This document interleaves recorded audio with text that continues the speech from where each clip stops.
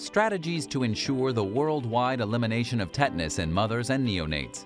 Tetanus is a serious, potentially fatal disease of the nervous system caused by Clostridium tetani bacteria entering the body. It is characterized by severe stiffness, muscle spasms, and breathing difficulties. In some developing countries, tetanus unfortunately still occurs and presents a significant healthcare challenge, particularly in relation to maternal and neonatal newborn deaths. In 2019, Dr. Syed Ahsan Raza at Baylor College of Medicine and Dr. Bilal Awan at the London School of Hygiene and Tropical Medicine published their insights into challenges of maternal and neonatal tetanus.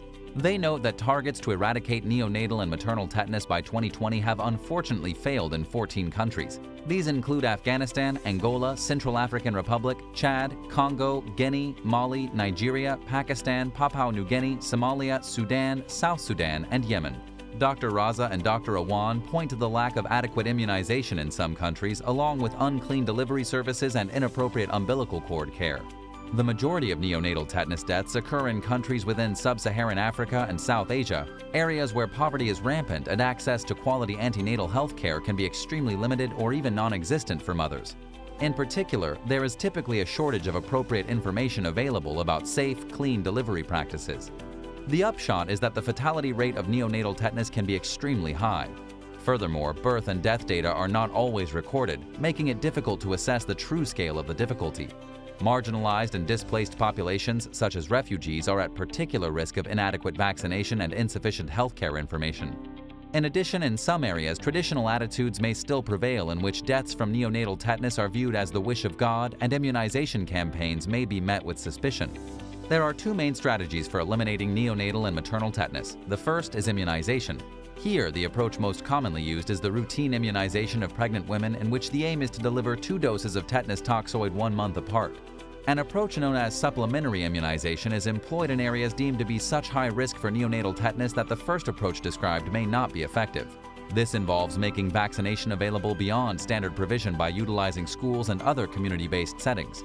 To this end, Dr. Raza and Dr. Awan have called for the support of supplementary immunization to be increased. The second elimination strategy for maternal and neonatal tetanus is improving birth hygiene and practicing clean deliveries.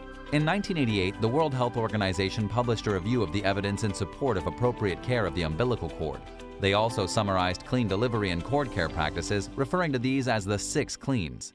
It is clear that, along with increased vaccination, the existing high neonatal mortality rates in developing countries due to neonatal umbilical cord infections can be effectively reduced by adopting the 6 cleans approach.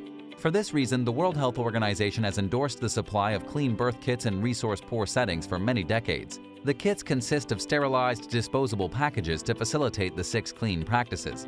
1. Plastic delivery sheet for clean surface. 2. A soap to ensure clean hands, and 3. Perineum. 4. A blade for clean cutting of the umbilical cord.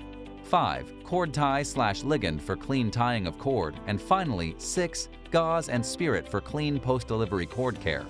Unfortunately, scarcity of supplies means it is difficult to adhere to the 6 cleans approach in some settings, and behavioral change is required to ensure it is adhered to and considered culturally acceptable.